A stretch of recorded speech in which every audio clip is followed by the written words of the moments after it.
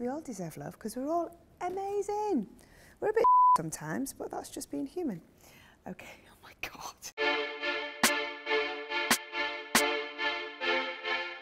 Let's see what we've got here. Should I start from the top? Yeah. Okay. I'm a bit nervous. Ah! It's me doing a handstand. I was in the gym I was going to. Well, I just feel quite proud of myself. I'm 45 years young. And I look quite good doing a little handstand, don't I? I have this thing sometimes. I feel like I just want to be upside down. I think it's just from years of doing gymnastics. Nothing embarrassing yet. Let's just wait and see. This is me. It's Sporty Spice. I think we were in Bali. We'd done it was like a big fan prize to come and spend a few days in Bali with the Spice Girls. They don't do things like that anymore, do they? I'm a bit skinny. I don't think I was too bad at that point. Probably quite exhausted and missing home. I think I was enjoying life at that moment in time. That was a good time. Could have done with the hairdresser.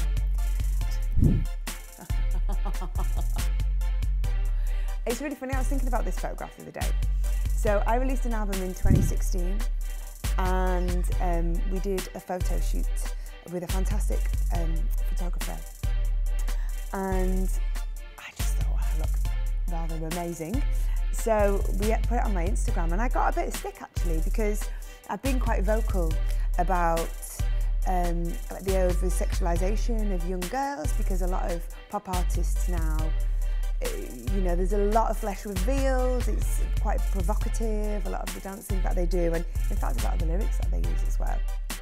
But, you know, I'm not really sharing anything, I'm not being like sexy or anything, I'm just like going, look at my body!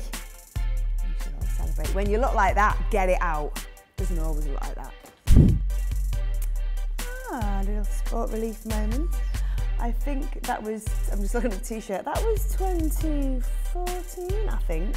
Jo Wiley was doing a challenge, a sport relief challenge. I think she was on a treadmill for like 24 hours or something ridiculous. So I went to hang out with her for an hour. I think that was kind of in my triathlon days. I was probably less muscular and a bit leaner. But yeah, I like my hair, is what I want to say. My little girl would like me to have long hair like that again. Right, let's have a look.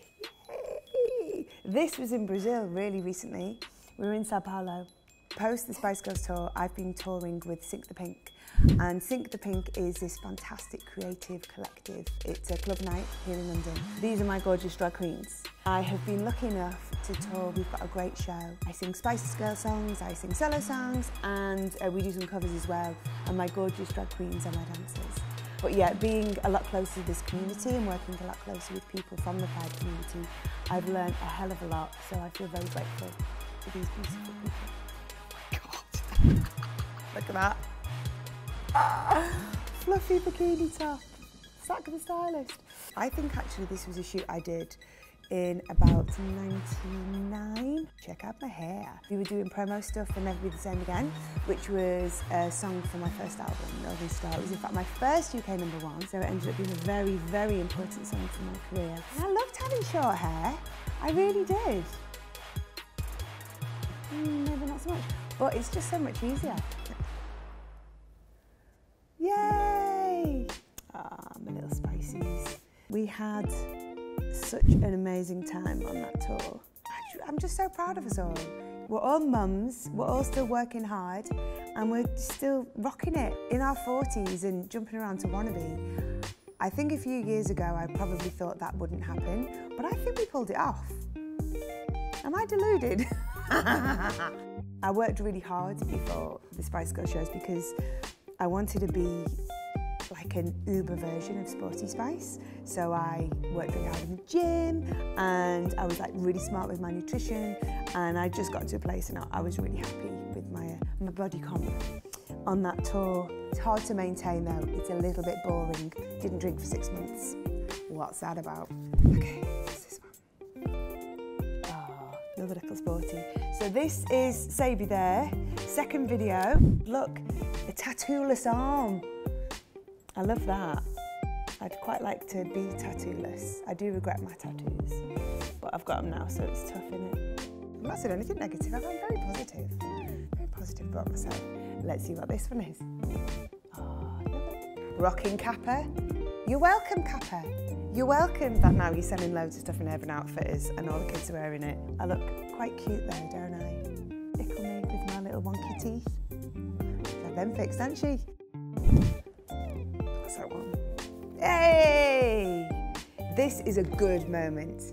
This was when I did Blenheim Triathlon, and my goal at London, which is like my first triathlon, was to do sub 130, and I didn't manage it before I hit 40. So when I went back into triathlon post 40, I thought, well, you know, I'm not going to do that now. And I actually went on after Blenheim to do London and to get a PB. I think I did it in 1:28.05. And I was like, I think I was like the second fastest woman in my age category. Get it. Okay, here's the last one. It hasn't been that embarrassing. Are you saving the best to last? That one.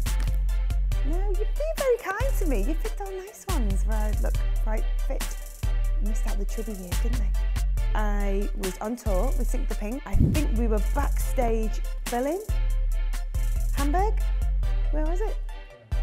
Cologne. These are the kind of pictures you have to keep, don't you? I worked really, really hard leading up to the Spice shows. And, you know, it's kind of, I don't know how long this body is going to exist looking like this. So I'm very proud that I've achieved that. I feel very strong, but still very feminine. Thank you, Women's Health. You were very kind to me. There's much worse pictures online that you could have picked.